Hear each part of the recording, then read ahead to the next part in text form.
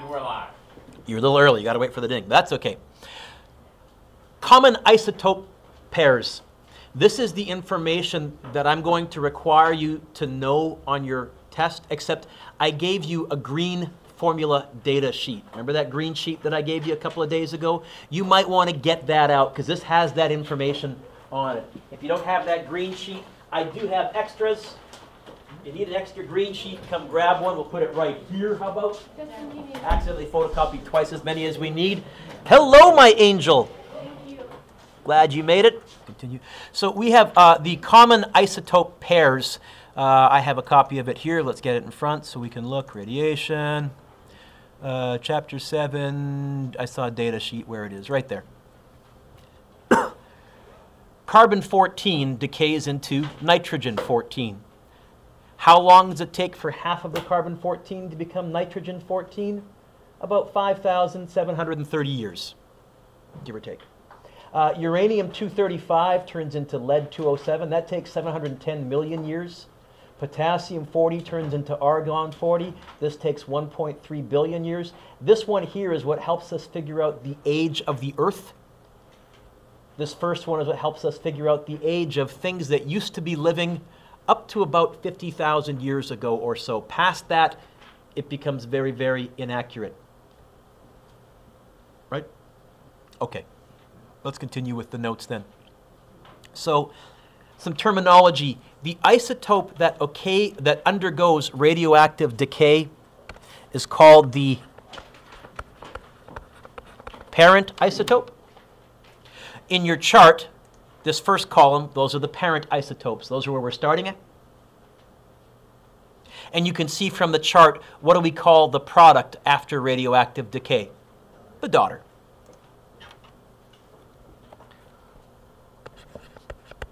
While the product is called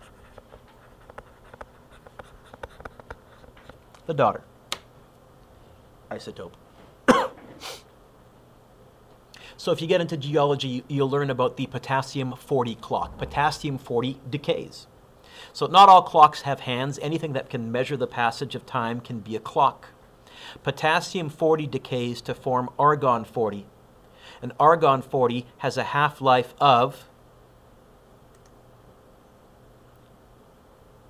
1.3 billion years. Sorry, potassium-40 has a half-life of 1.3 billion years. So this is how we can use this to figure out how old something is.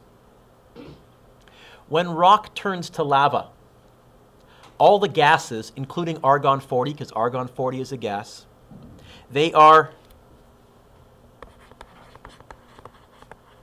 released. They bubble out.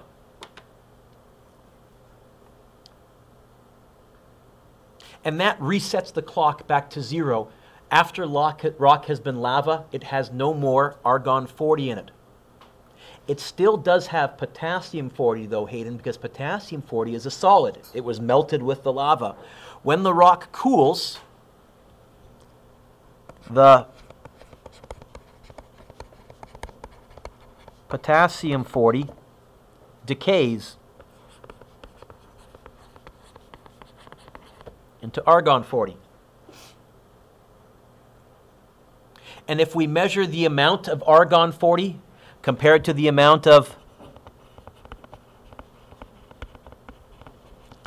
potassium-40, we can tell how old the rock is since it cooled. Doesn't necessarily tell us how old the rock is overall, but it tells us how long it's been since it melted. That's pretty good.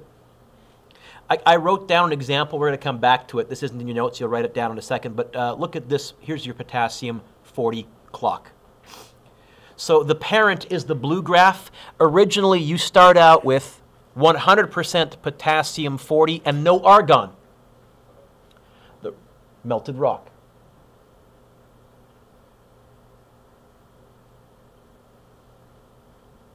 Thank you. You really want to come to spend some quality time with me. So we have no argon at all, but as the potassium decays, as there's less and less potassium, what do you notice happens with the argon? There's what? More and more. Okay? And if you know how much of one, you can figure out how much of the other. What was the half-life of potassium-40? How many years? After 1.3 billion years, you've got a 50-50 mix. If we started out with 1 kilogram, we would have 500 grams of each. Another half-life, 2.6 billion years. Now we have half as much potassium, only 25%. The rest must be argon. So if 25% or 250 grams are potassium, and we started out with 1,000 grams or 100%, how much must be argon? 75% or 750 grams. You can read it as a percentage or you can read it as a weight. Another 1.3 billion years. Do they have your third half-life? Now you have 12.5%, 125 grams, if we're starting with a kilogram, 875 grams of argon-40. So you can use this as a clock. After the first half-life, you have a 1-to-1 ratio. After the second half-life, you have a 1-to-3 ratio. You have 3 times as much of the new substance as the old substance. After the third half-life, you have a 875 divided by 125. You have a 1-to-7 ratio. And you can use that then to figure out how far along you are in this clock.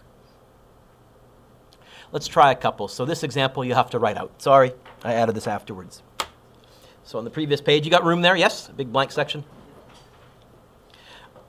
Example, a 150-gram sample of a radioactive isotope decayed to 9.375 grams in 40 years. A asks, what's the half-life of the isotope? You probably want to, for the next couple of days and for the test, bring a calculator unless you're very good at dividing by 2 with decimals in your head. For now, I'll put my calculator up on the main screen and I'll show you how we calculate it, and we'll write that down, and that way when you have a calculator you can do it. If you have a calculator here, great.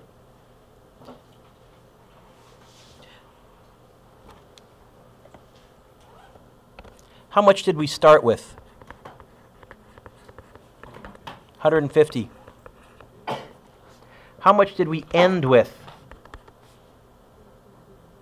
9.375. I need to figure out how many half-lives that was. So here is half-life number 1. How much would I have left after 1 half-life if I started out with 150 grams? Hopefully this one you can do in your head. If I start out with 150 grams and half of it's decayed, what's left? 75. That's the first half-life. Have we reached 9.375 yet? No? Keep going. Here's the second half-life. How much do I have left? 37.5? How'd you get that? You're dividing by 2 or timesing by a half. It's easier to divide by 2. So we got that much. Have we reached our end point yet? That's 37.5 for those of you who are trying to read my writing. Have we reached our end point yet? No? Keep going. Half-life number 3.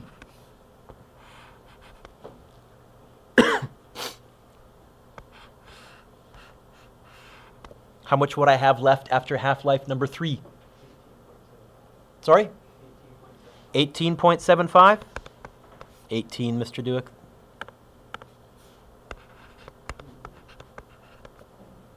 And my 3 isn't lining up very well, is it?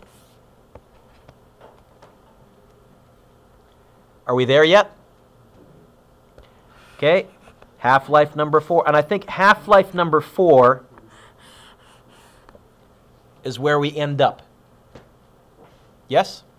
It looks like it takes 4 half-lives to end up at 9.375 grams. How many years? What did the question say? 40 years, 4 half-lives. How long must each half-life be if it took 40 years to fit in 4 half-lives? Ty? 10 years.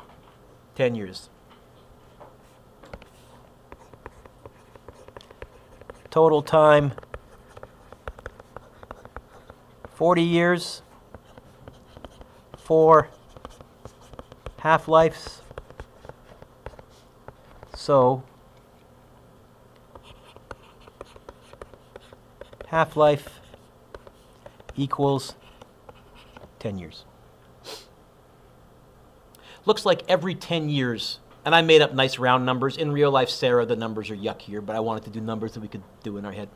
It looks like every 10 years, this particular element decays by 50%. It's got a half-life of 10 years. Okay. So, how much would remain after 10 years then?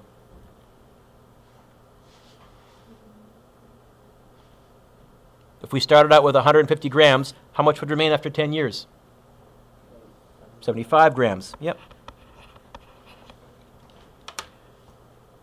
How much would remain after 50 years? I would take that 9.375 and I would divide it by 2. The tricky part is, what if I said how much would remain after 33 years? Okay, if you don't have a nice round half-life number, if you don't have a multiple of a half-life, you need some funky math. You need to graph it and then use a computer and use logarithms and stuff like that. You're not going to be expected to do that, although you may look at it in Math 12. In fact, in Math 12, we do look at half-life. We look at it properly, but you need more math skills than you currently have. Okay? Homework. If you haven't done this already, you'll get a chance to work on this a bit later on.